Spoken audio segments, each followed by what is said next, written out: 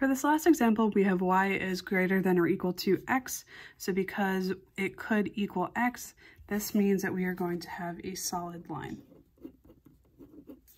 So again, there's no y-intercept, so it's passing through 0, 0, and my slope is a positive 1.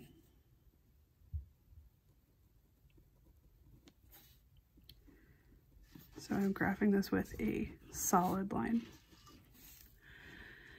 Now I need to pick a coordinate and see if it makes the inequality true. So let's say I already use this one. This is at -2, 2. This is a positive 2 y value and a -2 x value. Since 2 is greater than or equal to -2, this section will be shaded.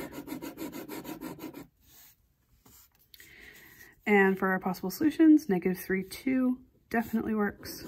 0, 0 is on the line, and because it's a solid line, that is a possible solution. And 2, 1 is not within that shaded region, so that is not a solution. All right, as for the examples on the inside, I have a -1 y-intercept, and my slope is positive 3 over 2. So that means I'm going up 3 and to the right 2.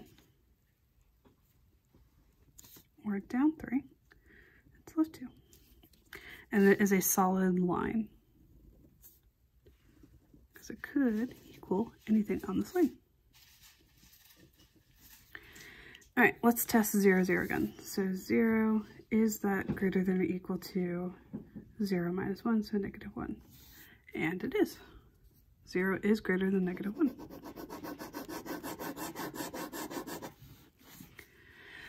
Okay, possible solutions. -3, 2 is within that shaded region, so that one works. We already determined that 0, 0 works. 1, 4 works.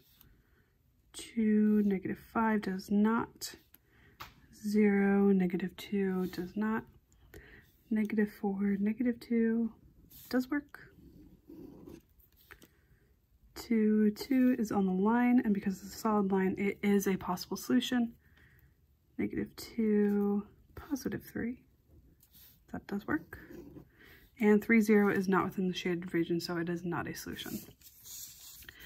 Over here, I have x is greater than or equal to -2. So what this means is I find -2 on my x-axis, I put a point there, and because it's a solid line, or sorry, it's because it could equal this, it is a solid line. So it's a undefined slope, so it's a vertical line. So let's say x was 0, as in the origin. 0 is greater than or equal to -2, so we're shading everything to the right of that line. -3, 2 is not within that shaded region, so that is not a solution. 0, 0 is within that shaded region, so that is a solution. 1, 4 is a solution. 2, -5 is also a solution. 0, -2, yep. -4 and -2 is not a solution. 2, 2 is. -2, 3 is on the line, and because it is a solid line, it is considered a solution. And 3, 0 is also a solution.